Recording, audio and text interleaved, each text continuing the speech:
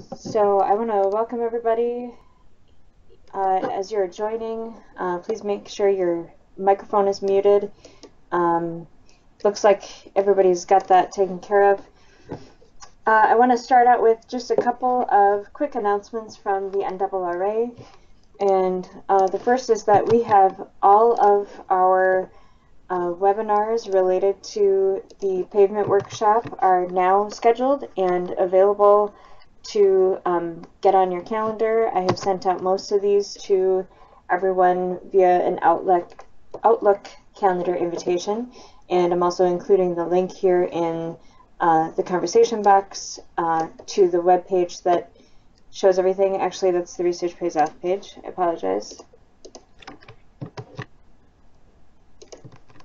Here is the page with all of the workshop information, and you can go ahead and register for those. It's not a requirement, but it certainly helps us to plan for how many people we think might be attending.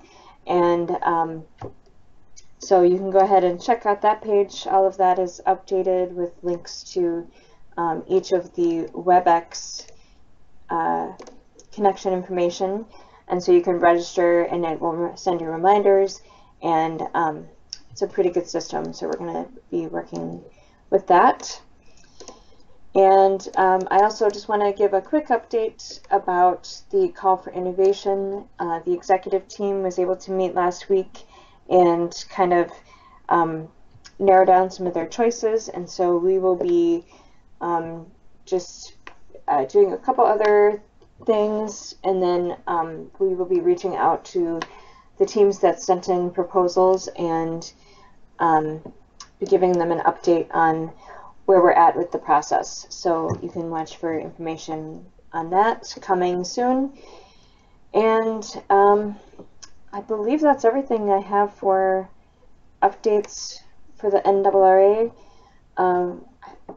Thank you for joining us today.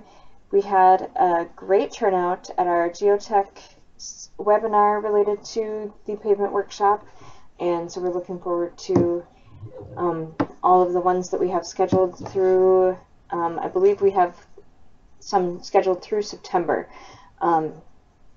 So they're kind of spread out, which hopefully will help you be able to get those in your calendars and to be able to participate. Today we are welcoming Eshan Dave and Katie Haslett from the University of New Hampshire, and they're going to be discussing the project that they are kind of co-PIing for the flexible team here. And I will leave it up to you, Eshan and Katie. Thank you. Thank you very much, Lauren, and thank you to MnROAD as well as NRRA for letting us present our work here. The presentation today, we will be doing a tag team approach. So I'll get us started, talk a little bit about the project and the test cells that have been constructed at MnROAD facility.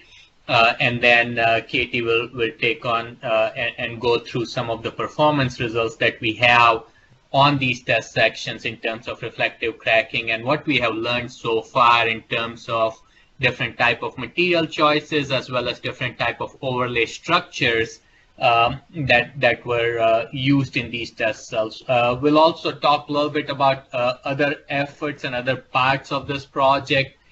Katie will present some results on some of the modeling effort that's underway, and also some of the upcoming tasks, because it's really a multi-tasked study here, and I'll talk a little bit about that as well in coming slides. So just to give you a very quick background, this was one of the first or early projects that got started with the establishment of National Road Research Alliance, and it was one of the long-term studies that the flexible team of NRRA came up with in 2017.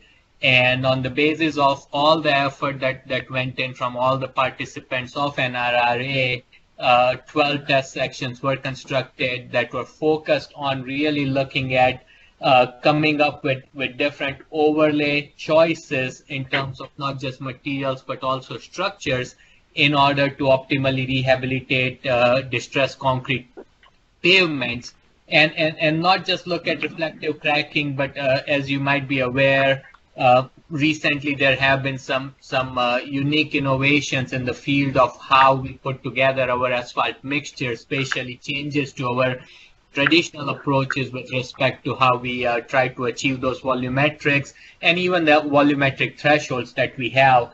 And most of them revolve around looking at some alternative ways to get to densities or to even alter the level of air voids and things of that nature. So this study, while focusing mainly on reflective cracking, it's also looking at what happens to your asphalt mixtures when they are put together with these alternative volumetric designs, and more specifically how their density then evolves in practice, because that's usually a big question. We know how our traditional super pave type of mixes densify under traffic, but there was limited data until recently on how some of these other mixes, whether they are designed with a finer gradation or a regressed air void level, or even concepts such as super pave 5, how would they densify under traffic? So we also are looking at that as part of this same study.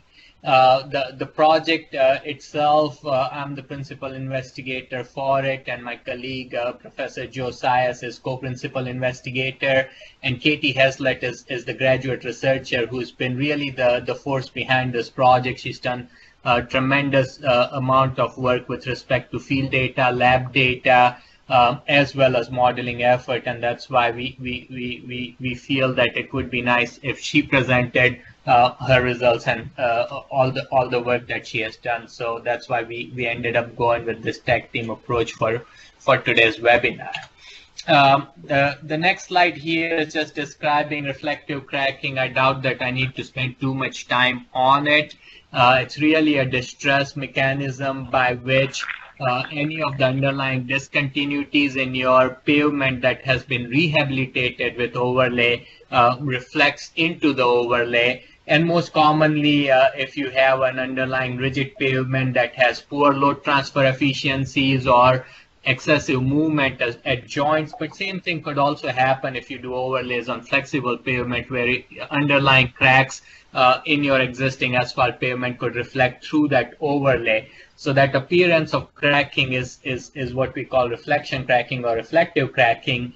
And it's very important to consider both traffic and thermal loading when we are trying to evaluate reflective cracking, because a lot of reflective cracking is actually caused due to movements that happen in underlying pavement due to thermal variations, and so we often see reflective cracking also on low volume roadways, although in this study it's focused very heavily on mainline roadways that were constructed on the old westbound I-94 branch of MnROAD. A big challenge with reflective cracking is that it is the primary mechanism by which overlay lives are currently controlled. Unlike our other traditional pavements, oftentimes when you look at asphalt overlays, their life is usually controlled by reflective cracking. That's what controls how soon we have to do something else. And oftentimes that life is fairly short.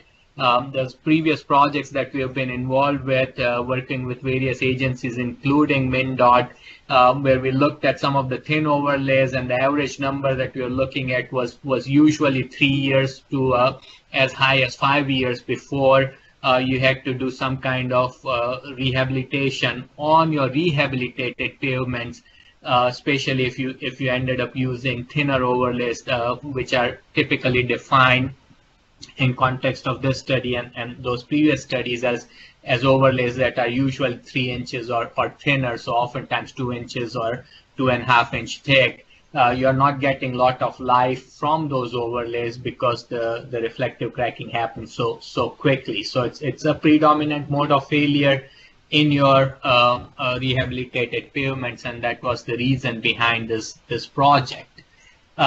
So the overall goal of the project is summarized on this slide. The final outcome of this project is to come up with a decision tree tool that can be used jointly by pavement designers and material specifiers to come up with optimal combination of mixtures and overlay structures in order to lower the rate of reflective cracking and prolong the life of that overlay. And as you can see in that goal, there's also the improving in situ density aspect, and that once again comes in because we are trying out several different ways to put together your asphalt mixtures in context of the constituent materials, whether it's having a different amount of binder in the mixtures, different gradations, or different design air void levels. But the overall goal is to come up with this tool that agencies can take and go ahead and put in practice. So to that effect, there are really 8 tasks that are put together or that make this project. Tasks, as you can see on the slide here, it also shows where we stand with respect to project. The project started in 2018. We have about 7 or 8 more months left in the project to wrap things up, but a fair bit of heavy lifting effort, at least in terms of the lab work and the field sections and so on, is already done. Now we are really focusing on developing the outcomes of the project. So we started, as with most studies, with a very comprehensive literature review and also focused quite a bit on gathering information. Now keep in mind, as with most National Road Research Alliance projects, this is a team effort. Okay, University of New Hampshire is the primary contractor right now, and we are tasked with coming up with final outcome of the project. But there's no way I can take credit for everything that has gone into this project, because a lot of this has been a team effort of whole NRRA, especially the member agencies. For example, in task 2, we gathered laboratory performance test results on a very wide range of cracking tests that are out there, and also some rutting and durability testing. And that was all done by various NRRA member agencies. For example, Wisconsin DOT conducted Hamburg test, Illinois DOT conducted the IFIT and the Texas overlay testing, and so all these various members of NRRA have tremendously participated in this project in providing us with all sort of information, and I must say that within those entities that provided the information, I would like to specially acknowledge Minnesota Department of Transportation, and specifically folks that are within the MnROAD section of that agency, because they have been really providing and all the information that we are able to use in this project. They are the ones who really oversaw the construction of these cells, instrumented them. They are the ones who collect all the roughness information, the crack counts, and also MnROAD conducted extensive amount of laboratory testing on these test cells as well, and they conduct density measurements together with us. So keep in mind, we are more or less a vehicle in this project. Really, the research activity and generation of data and everything else is truly a team effort, and it really goes to show why we have so many agency and associate members now in NRRA. This project, in my opinion, is a good example that demonstrates the overall goal of NRRA, that we really need to put our efforts and our minds together in order to tackle and accomplish these challenging tasks that we have in the field of pavement engineering. So task 2 really focused on collecting all that information from various agencies. Task 3 was a modeling effort, and Katie will talk a little bit more as to why we needed to do mechanistic analysis of overlays and not just rely on the test cells. Task 4 focused on looking at how the densities are changing for these sections, especially by using some of the newer techniques that are being looked at, and yet another innovation that really came from MnDOT, which is the density profiling system. So we are applying that to this project and looking at how that compares against the field course as well. Task 5 and 6 is what we are really working on right now. 5 is focused on, depending on what you end up as your choices of materials and structures, how should the life and performance curve for your overlays should look like. And that's important because at the end of the day, when we are developing these decision trees, they are expected to be working within asset management systems that various agencies have. And in order to apply those asset management principles, we have to be able to provide guidance on how cracking will develop onto these overlays, and also to some extent how their serviceability is going to change. So that's something where we are taking everything that we know from the 12 test cells, as well as supplementary data that we get from mechanistic analysis, and package all of that together. There's also another side to it which looks at the condition of existing concrete, and that's another reason why some of the mechanistic analysis work has been undertaken, because by using models we are able to simulate different type of load transfer efficiencies, whether we have voids under the joints or not, and so on. Task 5, 6, 7 really run in parallel. I mean, from contractor perspective, we say we are working on task 5, but everything that happens in task 5 is really reflected into task 6 and 7, because that's really putting together the deliverables and tools that then agencies can adopt. So next I'll talk a little bit about various sections, and once again I cannot really take credit for these sections because this was a team effort of the flexible team of NRRA that really had lot of discussions through their monthly meetings. Even at some point they were trying to do meetings every 2 weeks as the sections were really getting finalized and designed. But altogether, there are 13 different pavement test sections that we are looking at. It says 12 here because there are 12 that are constructed with various type of overlays, but we still have our original control section where no overlays were placed, and it's left as is. So all of these test cells are located on the old westbound alignment of Interstate 94. Which is right now part of MnROAD, going into future. If you have seen a recent presentation from Ben Worrell or Glenn Engstrom, you saw that now the plan is going to change a little bit with respect to traffic control and so on. So this old alignment may not be available into future, but nonetheless for this study it was optimal because it had a existing concrete pavement that had been minimally repaired or rehabilitated, resulting in fairly poor load transfer efficiencies, as you'll see in one of the upcoming slides. And so it made for an optimal location to look at overlay reflective cracking study. So the existing pavement is 9.5-inch concrete slab. There are 27 feet joint spacing. An original design had an 1.25-inch dowels. There was a jointed plain concrete pavement on aggregate base with the clay subgrade.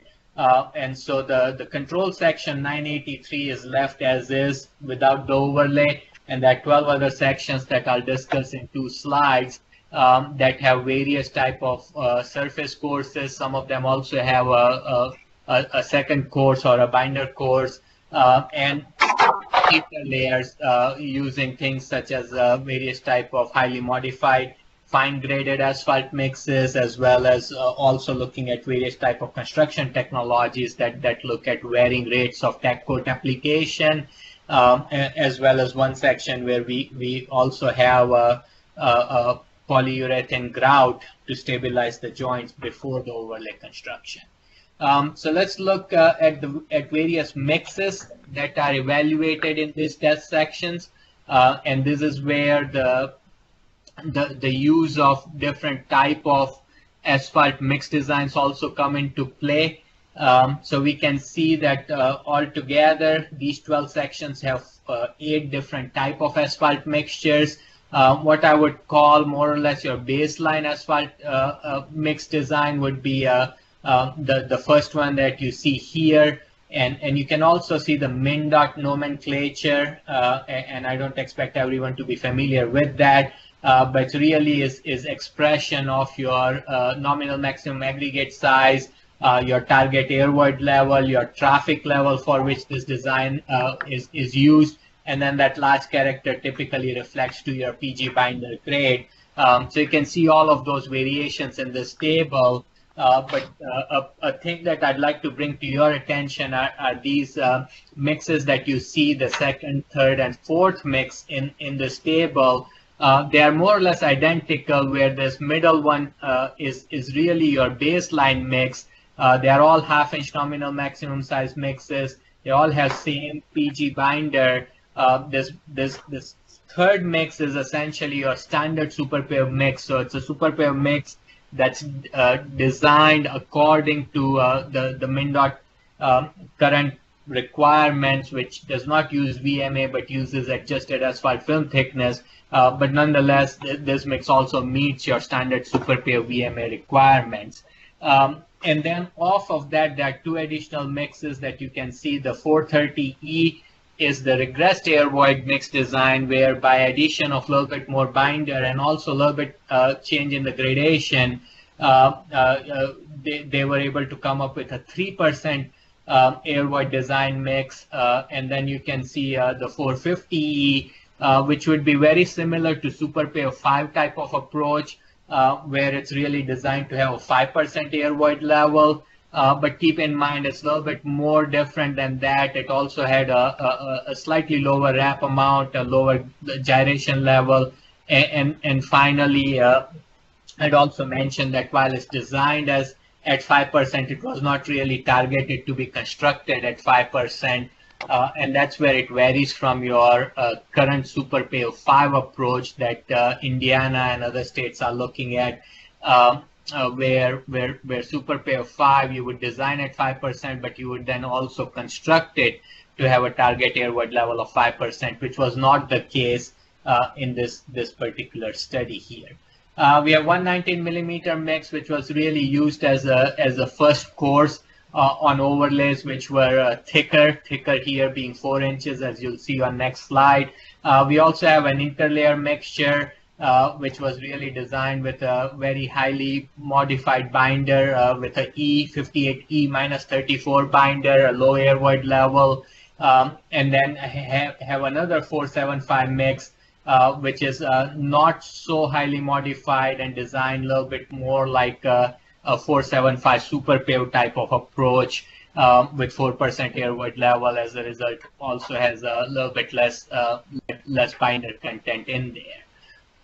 Lastly, there's one section that uses ultra thin bonded wear course. So there's a technology with a single pass application with a tech coat, usually a polymer modified tech coat at a high short rate that's placed right before the bonded wear course is applied. And again, in this case, it used what I would call a more premium binder in the mix as compared to other ones which had a 58 heavy -28 versus 58V very heavy -34 grade with the UT BWC or ultra thin bonded wear course. So going through these 12 cells, and bear with me, it's a little bit animated here just to make some comparisons and contrast and so on. So we'll start with cell 987, and this is what I consider as sort of a control overlay section, where this would be a section that lot of agencies would consider to be used on this particular pavement given the condition of the joints and the condition of the existing pavement. So it has 4 inches of total overlay. It's 2 different mixes. First 2.5 is your 3/4 inch or 19 millimeter lift, and then you have a wear course or a surface course on top, which is 1.5 inches, 9.5 millimeter standard Super Pave mix with a 58H -28 binder and 20% wrap. So that would be something that would rather 25% wrap. So that would be a standard MnROAD wearing course mix that one would consider. So we would think of that as sort of control section for overlays. Then we have these 4 test cells, which are all part of that density evaluation, where we still have 4 inches of total overlay thickness. And since they are all 1/2 inch nominal maximum aggregate sizes, instead of doing an 1.5 inch wear course, they're slightly thicker to make sure that we don't have any issues with compaction and things like that. So they are 1.75 inch wear courses. The main difference between these 4 sections is that the wear course is slightly different in each one. 988 is again your 4% air void design, your standard super pave type of mixture. 989 is designed at 5% air void, so somewhat like super pave 5. 990 is regressed air void section, so it has a % lower air void and a little bit more binder as a result. And 991 is what is commonly referred to as the number 8 gradation in your AASHTO M323. So that's a finer gradation that people have often seen to provide better cracking resistance. And that's the reason why that 991 was considered. So we'll keep an eye on these 4, because the nice thing about actually all 5 of them is they all have same total structure, and especially these 4 have identical structure, where they have 2.25 inch 19 millimeter as a first lift, and then 1.75 inch on top, with everything else same, except for these different ways of putting together that wear course mixture. 992 and 993 is what I call interlayer sections, and I call them as interlayer sections because both of them have a sort of interlayer that is used right on top of concrete before putting an 1.5 inch wear course. So they have a 9.5 millimeter wear course with same mixture or control mixture that was placed on 987 as a wear course, but both of them have 1 inch of interlayer. In case of 992, this is a highly polymer modified asphalt interlayer with, as you see in the previous slide, a 4.75 millimeter mixture designed using a 58E-34 binder. 993 actually has a PSAB, which is a permeable asphalt base material that is oftentimes used as asphalt base material for unbonded concrete overlays, or even for new construction for concrete overlays. So it's really a sort of open graded material with fairly high film thicknesses. And that's what was considered in case of 993. So slightly different approaches to doing the interlayer design between.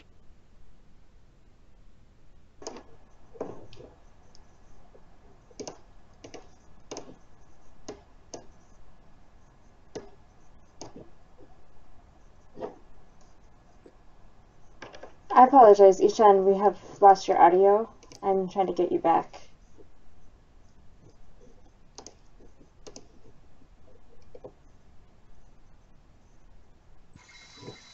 Are you there?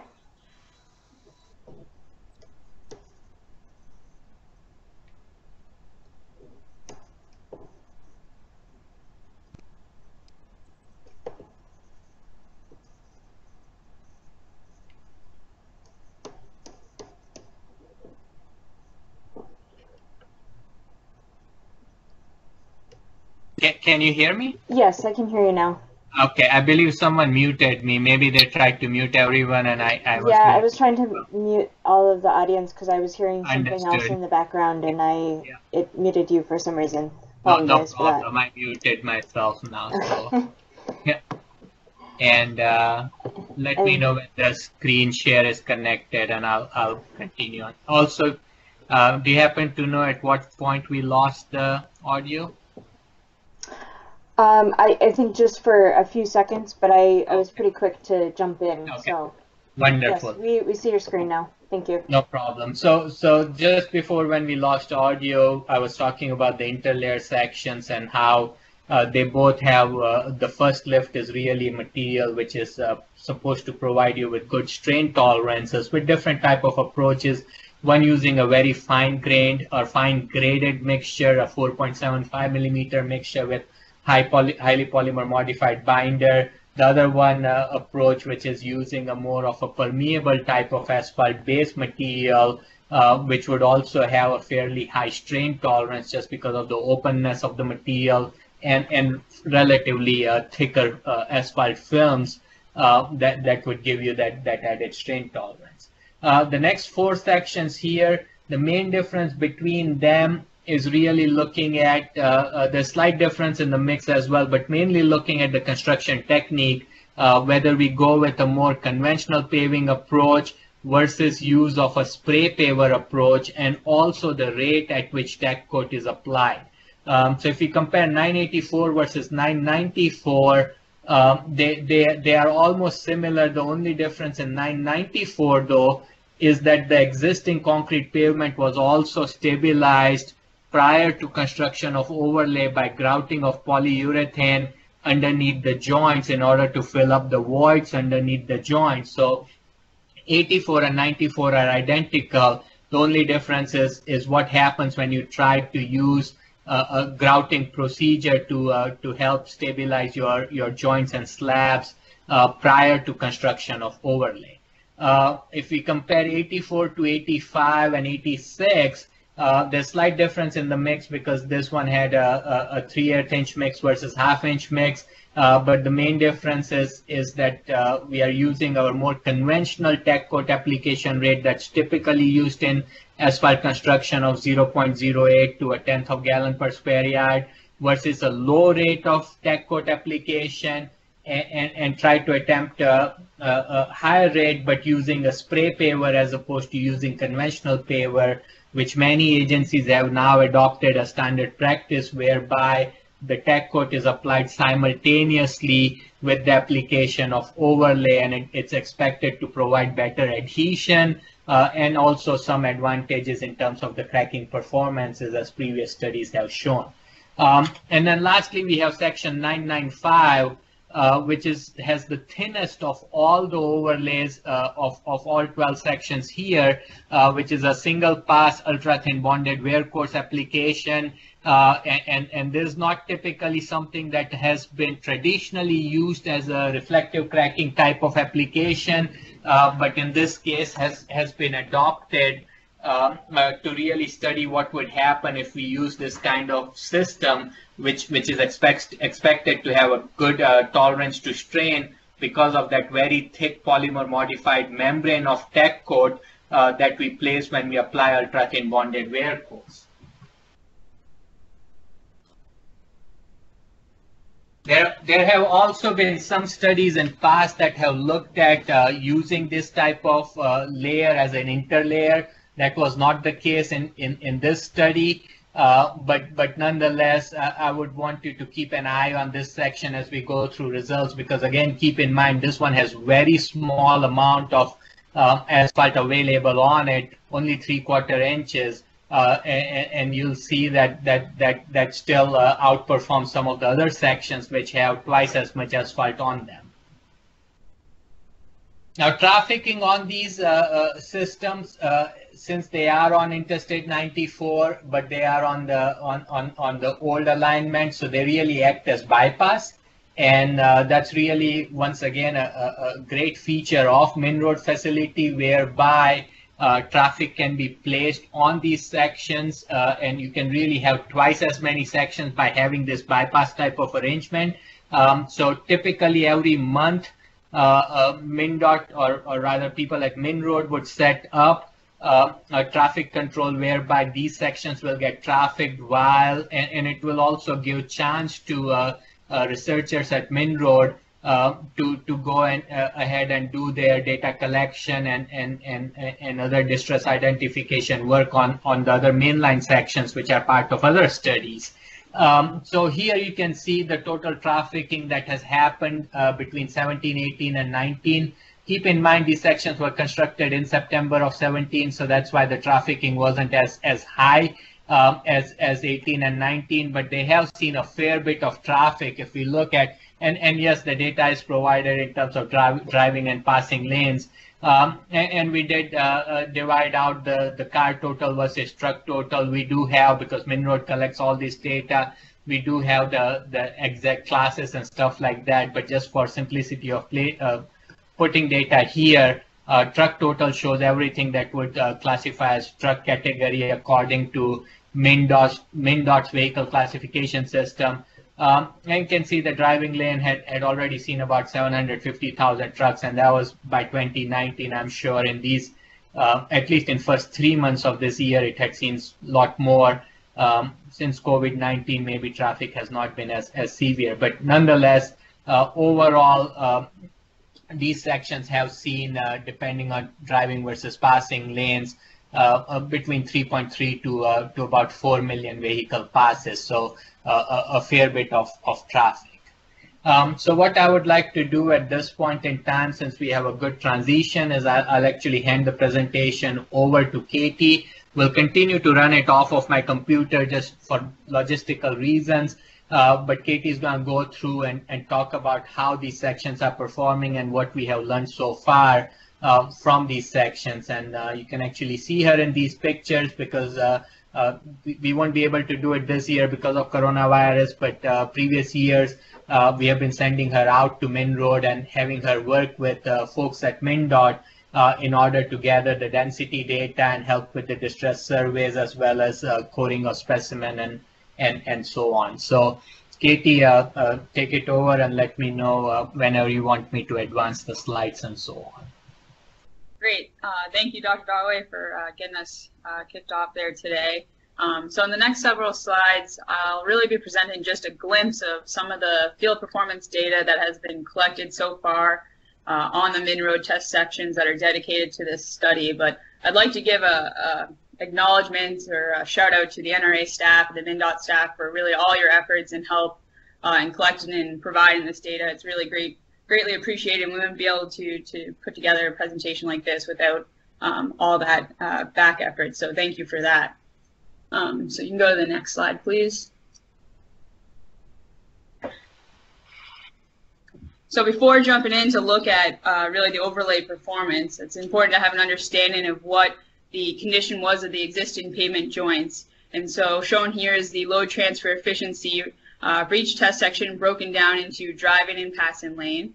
And highlighted in the red box are the 4 in situ density sections, cell 988 to 991. And you'll notice that there was relatively lower load transfer efficiency in cell 990 and 991, so your regressed air void mixture and that number 8 mix.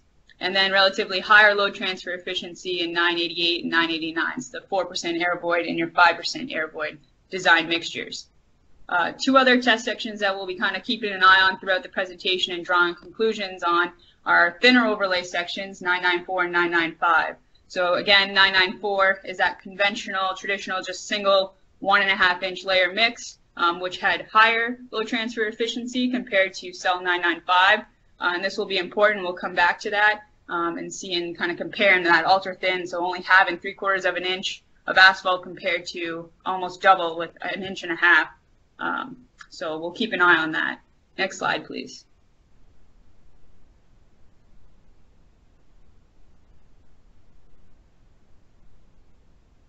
So the first set of results shown here are really coming from the manual distress surveys taken at 5 different points since construction. So we're showing the percent reflective cracking reported at joints by test section, and highlighted again in that red box. We'll keep an eye on those density sections, and in general, we've seen that they've experienced less reflective cracking to date compared to some of the other test sections. And just as a reminder, those have 4 inches of total pavement structure. Within that box, the regressed air void, the 3% air void design mixture in cell 990, and the 5% air void are kind of our better performers among those density sections. Another test section just to keep an eye on, and that has been performing well, is to the left in cell 987. And just as a refresher, that test section is also comprised of 4 inches of overlay, but has varying material properties and individual lift thicknesses. Next slide, please. So shown here is just that same information, but in a slightly different manner or orientation. So we're showing the percent cracking, but now with respect to time in service. Those 4 dashed lines are representing or highlighting those density sections. And just as an example, to illustrate this point that we found early on that it is really important to monitor field performance both periodically, but also to consider pavement structure in evaluating and comparing test sections. If you'll follow along with me with the dashed pink or magenta color line in cell 991, after 14 months in service, it looked to be like a very promising test section and mixture performance, but after 19 months in service, so 5 months later, we saw a dramatic increase in reported reflective cracking in that test section. And so for those wondering, yes, that does correspond with 5 months of a really cold, harsh winter in Minnesota, and so that's why we saw that kind of jump in reflective cracking during that time period. But what's nice, and again, as Dr. Dalloway kind of alluded to early on, and really hats off to the committee and to TAP for putting together these test sections, because really at the end of this and almost three years in, there's a nice spread in the test sections to be able to compare and say, you know, even among those dashed lines, which mixtures are performing better compared to structure as well as material property selection. So it's been interesting to monitor, but again, the real takeaway here is that we really don't want to draw a conclusion at one point in time, but really to kind of look at that evolution of cracking with time.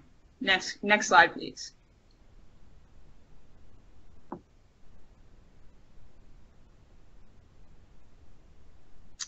So with that in mind, we decided to adopt using field performance indices to further compare those test sections.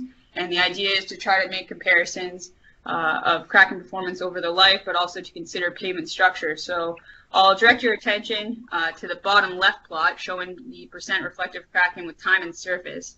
And if you notice that cyan color line and the teal or green color line, they end up around the same point after about 24 months in service. But what is different is that evolution of cracking reported in those text sections. And so the cyan line is really outperforming that green or teal color line. And so the idea with the RC total index here is to really give credit to those test sections that crack later and have good early on performance. And then one way that we can consider pavement structure is to then normalize that indice by pavement thickness. So in the plot on the bottom right, we're looking now at the normalized RC total by test section, and highlighted in the red again are those 4 density sections, and among them the cell 990, which is that regressed air void mixture, is really our best performer, and then followed by 989, which is that 5% air void mixture. And then the green box again is highlighting those thin overlays that we're looking to compare. So cell 994 and 995, and you'll see 995 is really outperforming 994. If you remember, that has less than half of the pavement structure there. And if you remember, the load transfer efficiency at 995 was lower in both lanes too. So that was kind of promising and interesting to see the crack resistance of that mixture, even with such a thin pavement structure. So next slide, please.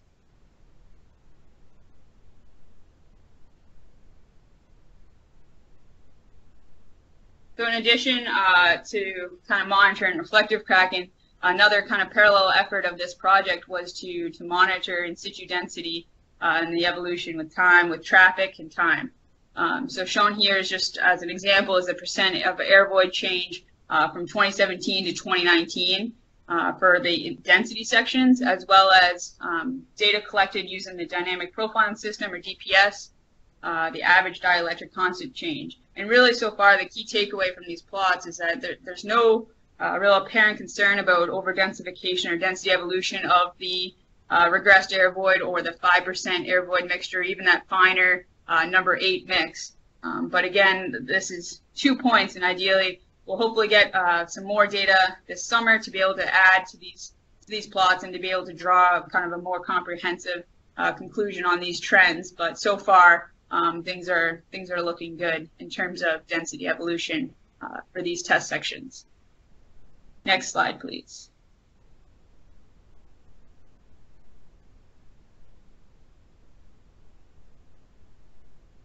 So another metric that is being evaluated or monitored among these test sections is the International Roughness Index, or IRI. And a few things just to note about this plot. First is that all the measurements taken in 2017 were done prior to overlay construction. And then after the overlay, you'll see a drop in a majority of those test sections in IRI when that asphalt overlay is applied, with two exceptions. The first one being that top blue line, which corresponds to cell 983, and that is that control section again. So nothing was done, there's no overlay added to it, so you just see that kind of gradual increase in IRI. The second one is corresponding to cell 994 in that magenta colored line. And as Dr. Daway had mentioned and walking through those test sections, that test section received kind of a PCC or pre-treatment done in terms of using a polyurethane grout filling to stabilize those slabs under the joints and the voids. And so we saw that really there was no drop-off effect in IRI even after applying that asphalt overlay, and only kind of a slightly increase. And to take it a step further, as you mentioned, cell 994 and cell 984, so the lime green colored line and the magenta colored line, those two are identical in terms of material and identical in terms of pavement structure and thickness. The only difference was that slab stabilization was performed on that magenta colored line, the 994. And so we're seeing kind of what that effect is in terms of IRI, but also, as we mentioned, in terms of cracking performance and other metrics. And so really not seeing that added benefit right now of doing that slab stabilization prior to overlay in terms of roughness. Next slide, please.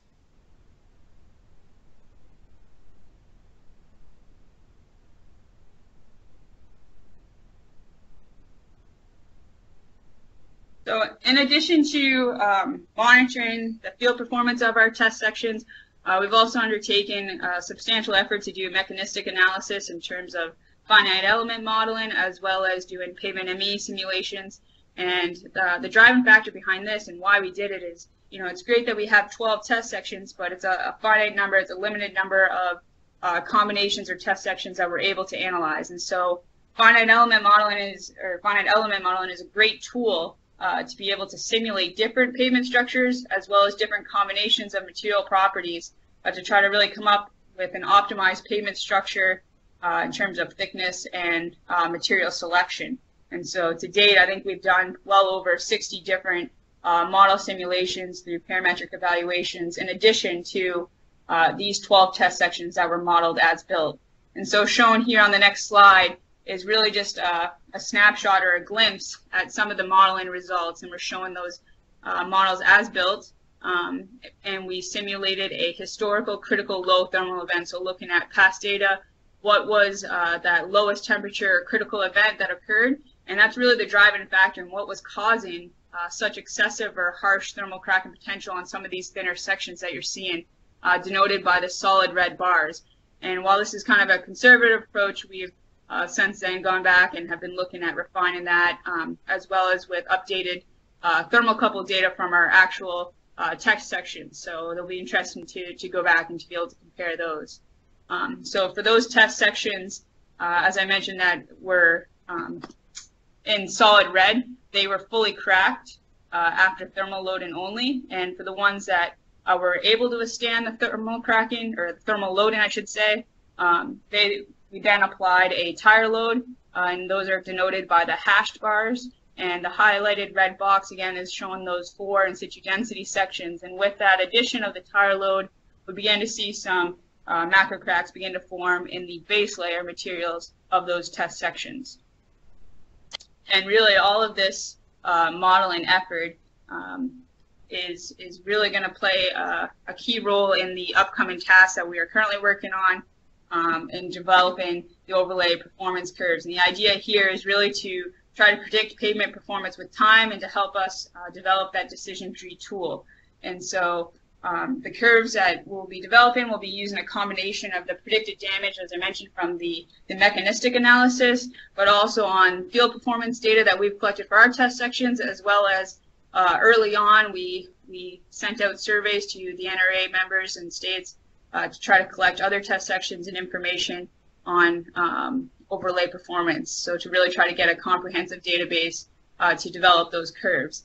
And I know we've sent out a recent survey and discussion, or a survey to have with the TAP members in order to get your feedback. There's been quite a bit of interest in this, and so we're looking for your feedback and suggestions on how to go forward with developing those curves in terms of PCI or IRI, or what is going to be the most useful thing for agencies. And so we look forward to having that in the next couple weeks here. So with that, I think I'm going to turn it back over to Dr. Dalloway to wrap up the presentation. Thank you very much, Katie. And again, I apologize for the delay associated with the internet and the timing. So as I went to next slide, it still took several seconds before I guess others were able to see it. So just to wrap this up, we've already learned a great deal through this project, especially in context of the performances of these overlays. When you look at it in terms of the materials as well as the structures. A key thing, as with any field study, is to have a very consistent way to come up with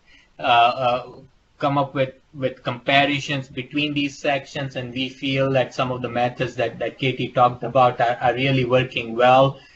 They provide a fair comparison between sections. They give credit to these sections, especially when they are able to defer reflective cracking. So while at 3 years, both sections might be at half of the joints reflected through, but how they got there is important, and so it's important to consider them. In terms of the sections, the biggest thing that we learned that obviously the thicker overlays do have a lower rate of reflective cracking, so that wasn't necessarily surprising. But the two wear course mixture, especially the regressed air void and 5% air void, they showed really promising results. And even between those two, I would say regressed air void mixture, the one designed at 3%, definitely has been stellar. And the reason I say that is, if you recall, load transfer efficiency plot, that was the section that also had one of the lowest load transfer efficiencies in existing concrete. So it definitely showed a tremendous promise in our sections. The other thing that's not explicitly said on slide, but I would mention, is we have been quite impressed with both interlayer sections, the one that used the 1-inch highly modified interlayer with fine mixture, as well as the one that used a permeable stabilized asphalt base as an interlayer. Both of those have actually done quite well, and they are thinner than these 4-inch overlay sections, so that continued use of interlays do show promising results. And last, I will mention that the 3/4-inch ultra thin bonded wear course, it's quite thin. We didn't expect it necessarily to last very long, but it did hang in there, and it did outperform some of the 1.5-inch overlay sections, especially the section that actually had treatment applied to it. So there's definitely promise in that kind of approach as well. We have a lot to do in these coming months, and part of that is also to do a lot of field monitoring. Obviously, that has been undertaken by folks at MnROAD, and as I understand now that there are some relaxation of rules, they are able to get back to MnROAD and do some of those efforts. Others may not be possible. For example, some of the automated survey devices require 2 people to operate it, and so on. But nonetheless, we are expecting to get more data this summer to really wrap things up here. So what we learned, main things, I already talked about most of them, but the key things is in terms of structure, thicker pavements do perform better for overlays, no surprise there, but you could get some of those thickness advantages also by using smarter techniques for construction, such as bonded wear course construction. And in terms of material, definitely that 3% air void mix seems to be outperforming pretty much everything else.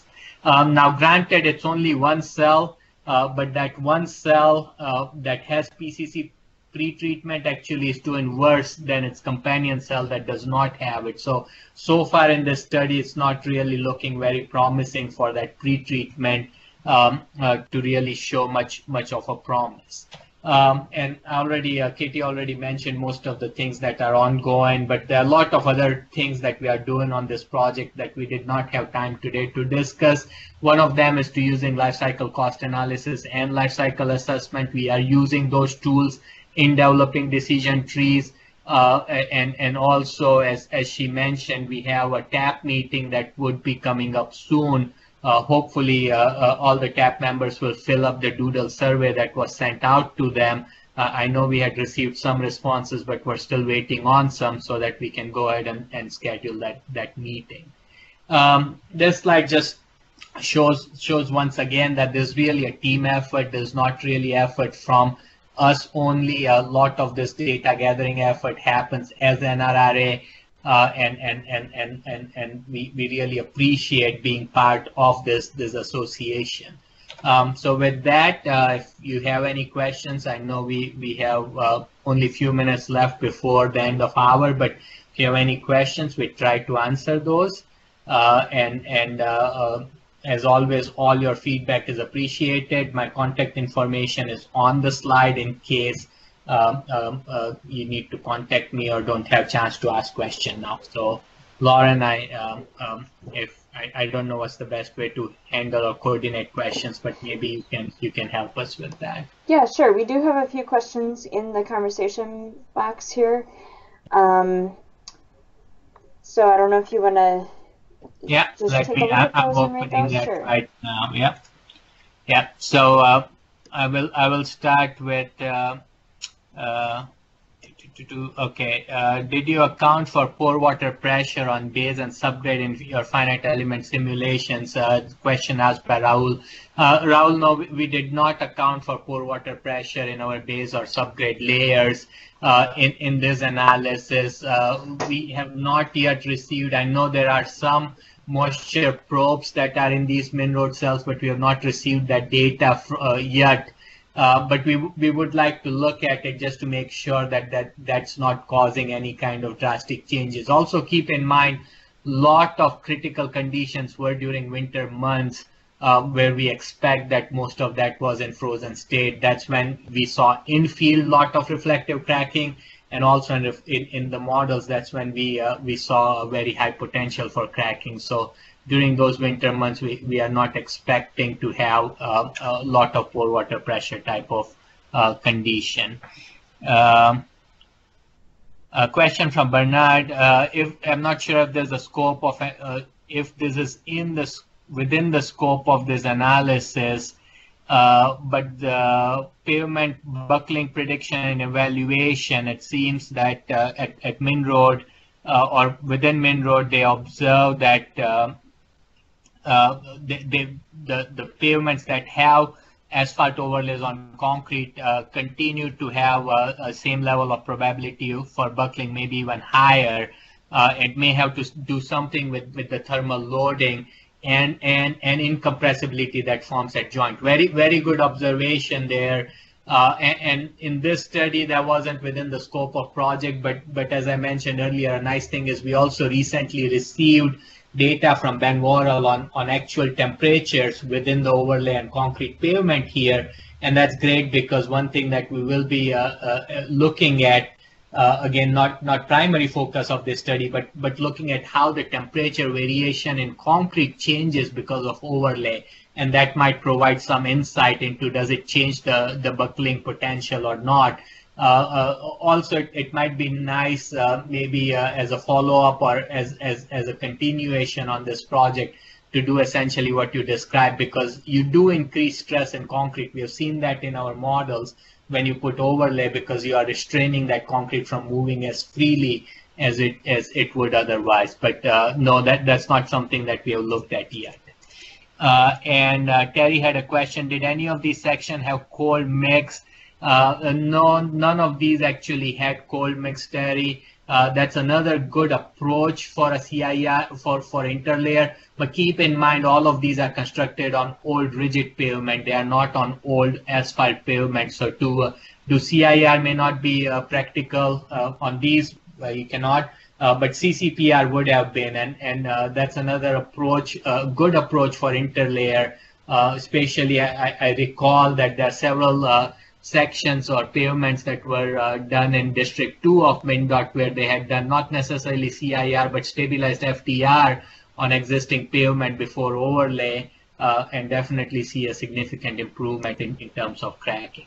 Another question here, are all the reflective cracks being sealed the same way? As far as I understand, these cracks have not been sealed, so sealing has been withheld just to have fair comparison between the sections. Also keep in mind, these were designed, they were under-designed on purpose to make sure that we get all the reflective cracking we are going to get within 3 years. So when you only have some of these only 3/4 inch of overlay thickness, they were designed with mindset that by the end of the study, the pavement will be ready for next MnROAD study, which would mean ripping off these sections and reconstructing them.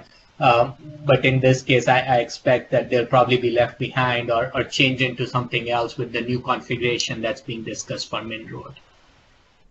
So I think I covered everyone's questions, but if anyone else has any other questions, I definitely try to answer them. And also, as you can see, the contact information is here. You can also go to the page for this project. We are in process of trying to put more of our task reports and things like that on there.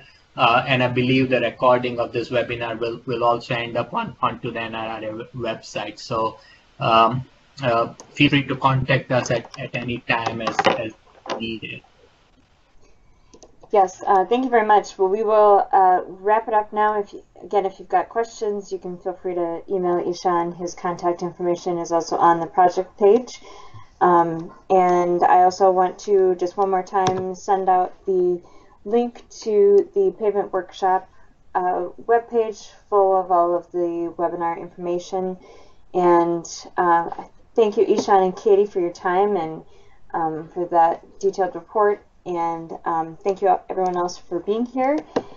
And sorry we went over a couple of minutes, but hope you all have a great rest of your day. Thank you.